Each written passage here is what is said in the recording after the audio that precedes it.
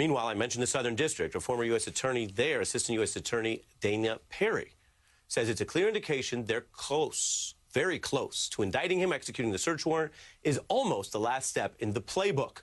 A quote from someone who knows their way around these probes, and with us is that, Danya Perry, here to give us insights into the legal process. Michael Steele, the former RNC chair who endorsed Joe Biden, and Olivia Nuzzi, Washington correspondent for New York Magazine. You may recall some of her coverage of Rudy Giuliani that was interesting, largely because of the way Giuliani rolls. Her story, A Reporter's Guide to Texting with Rudy Giuliani, was chock full of nuggets that remain, in the news cycle, evergreen.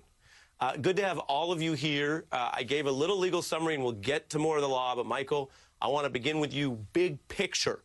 What does it mean, even in a time where everyone's gotten used to everything, that the former president sees a second top attorney of his indicted by the raided by the Southern District, the previous one indicted, and what does this tell us about the hangover from that Trump era?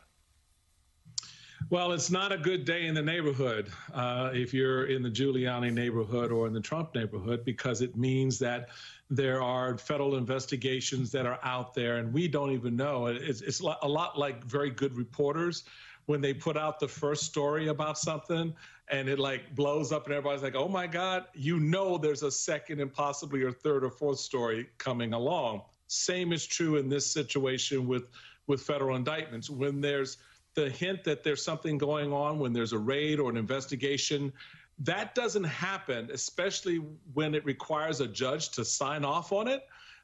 It doesn't happen unless you have all those dots dotted and those T's crossed in a way that puts some cement to what you're doing. And I think that should be very concerning for Rudy and for Trump. But here's the rub. On the Trump end of it, he's just like, Rudy who? I really don't know the guy. We met on occasions, but I'm not that familiar. What does he do again?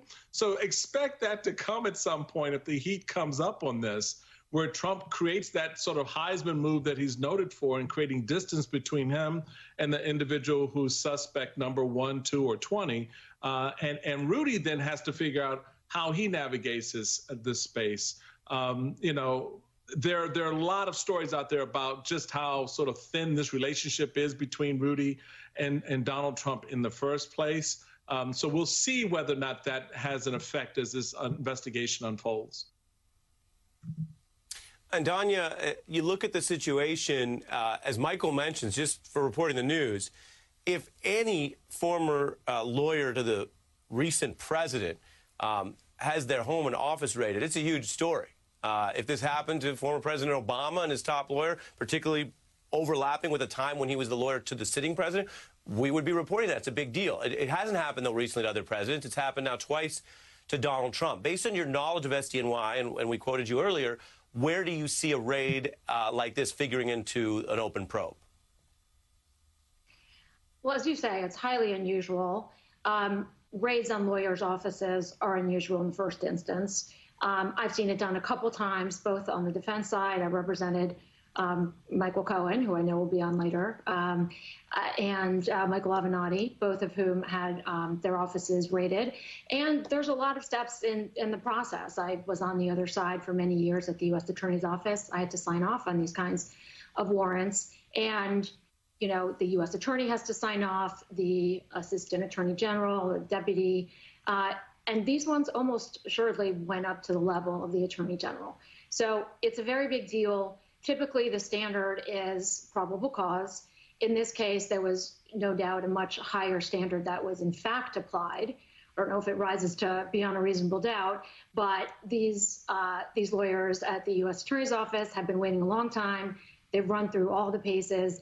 They have this locked down. So they are feeling very confident about this.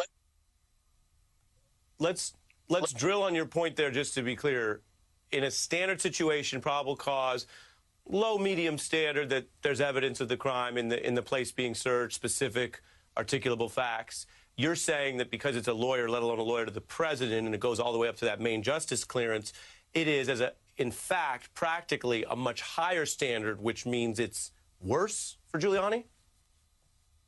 I think so. I mean, it's not just because he's a lawyer, not just because He's the former president's former lawyer. But also, this is obviously a high-profile case. The stakes are high. There are some built-in defenses. There are political defenses. There's going to be a lot at stake here. And so I think for all those reasons that they will have gone the extra mile. No doubt they have executed additional search warrants before they got to this point. They have, as Michael said, dotted all their I's and crossed all their T's. So I think I would be shocked if they couldn't indict right now. There's clearly a grand jury that's already impaneled. Of course, they're going to, this was a belt and suspenders. They're going to go through the evidence. So it could take some. I'm only slowing you down because you're such a smart, fast lawyer. You're moving fast on me. So, I'm just a country television lawyer. As a former assistant U.S. attorney in the Southern District, you're saying, based on your knowledge of the way these things work, that right now your understanding, your premise would be that they already have enough to indict Mr. Giuliani now. I would say that with a high degree of confidence. I'm generally pretty risk averse, but I would bet a lot of money on that. So the timing, I would say, is unclear just because they are going to want to go through this. They're going to have what's called the taint team to go through it. And they will take as much time as they have. They don't have any political pressures anymore. So they will go through all of the steps and they will make sure, as I said, that it's completely buttoned down. But I think it's highly likely that they know already that this is an indictable offense.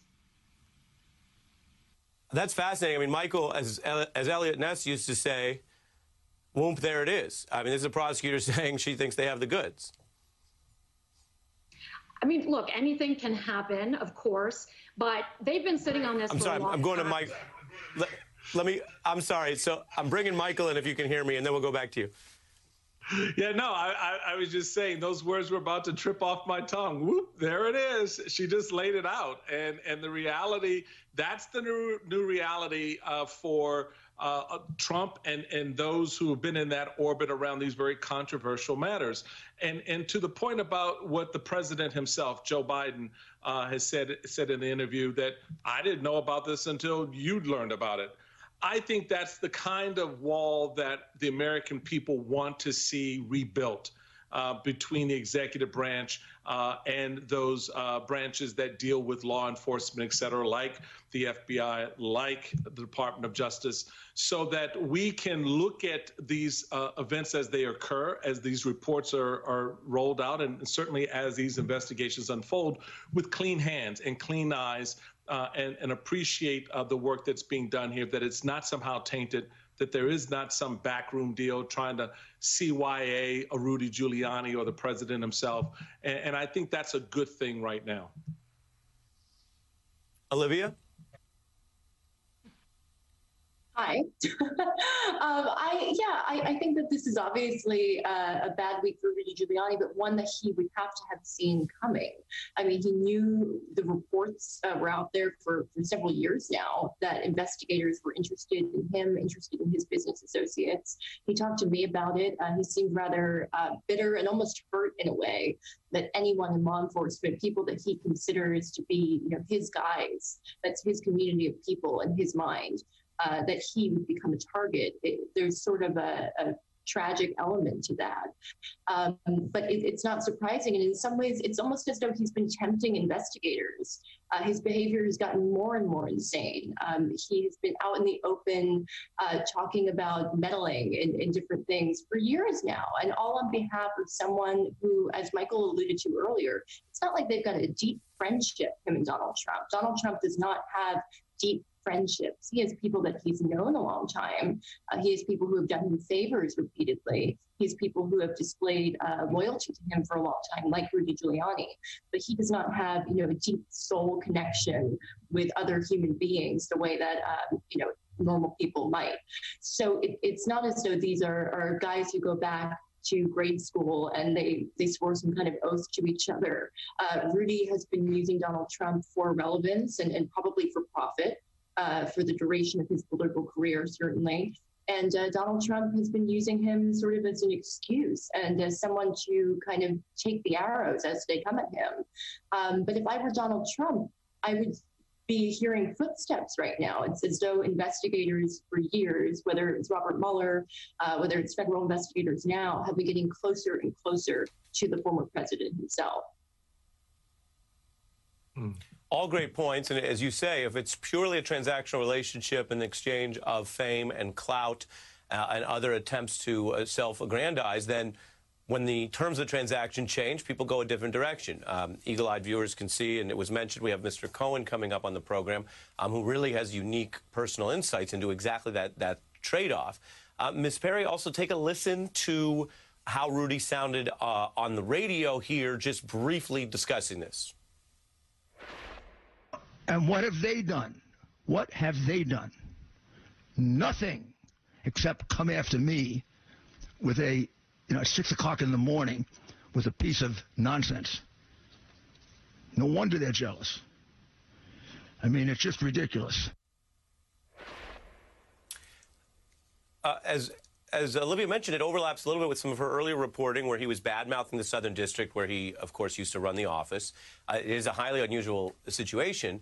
But, Ms. Perry, what do you think of both the general way he's talking about it, as well as his more specific claim that this all boils down to only a lobbying filing issue and no other wider set of potential allegations or crimes? Well, the first thing, I do agree with Olivia. I think he's got to have a sense of betrayal and shock, even though, as you said, Olivia, this has been a long time in coming. It's a very clubby network, the Southern District of New York. I remember going to the 225th anniversary party a couple of years ago.